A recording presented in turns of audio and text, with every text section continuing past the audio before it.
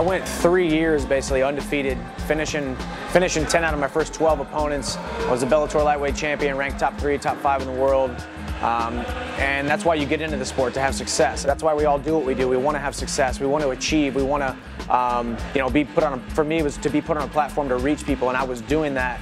And then I hit a nice little rough patch. For the new and now two-time Bellator. I had a dry spell of 668 days where I lost 3 fights in a row, fell out of the rankings. Just to watch the struggle, it was heartbreaking. I could tear up right now thinking about it. I always kept that notion, knowing that God didn't bring me this far to leave me and abandon me. Watching him when he was the one actually experiencing it all, watching someone like that keep his faith and live a life of such integrity was encouraging for my own faith. As we all know as Christians, it's not all sunshine and rainbows after you give your life to Christ. There's going to be tough times, there's going to be ups, there's going to be downs, but through it all, you're one of God's children and you are absolutely blessed. Scott, she hit me. When the flood comes and the earth is shaking and it feels like the world is crumbling around you, and you see your career that was flourishing, and you see how big it was and how successful it was, and all of a sudden it gets shrunken down into this shell of what it was.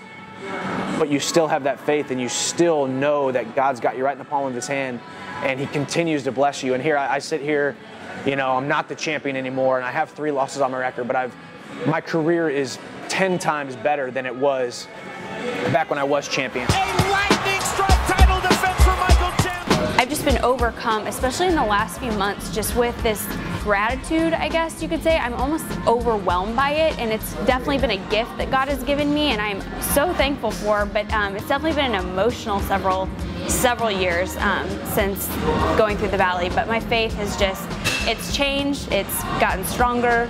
It's still being challenged every day through his career, especially because it's definitely a different one. If you can hold on for long enough, if you can keep that faith and stay steadfast and stay immovable and just continue to rest in God's promises. God's promises have never, ever, ever changed. It's up to you whether or not you believe. Bop, bop, boom. Yeah, she got it. It doesn't matter if you're a fighter. It doesn't matter if you're a mom or a father or a teacher or you know, whatever. We're all going to go through hard times. It's just keeping that faith and just remembering and resting in the fact that God's got you right in the palm of his hand no matter what.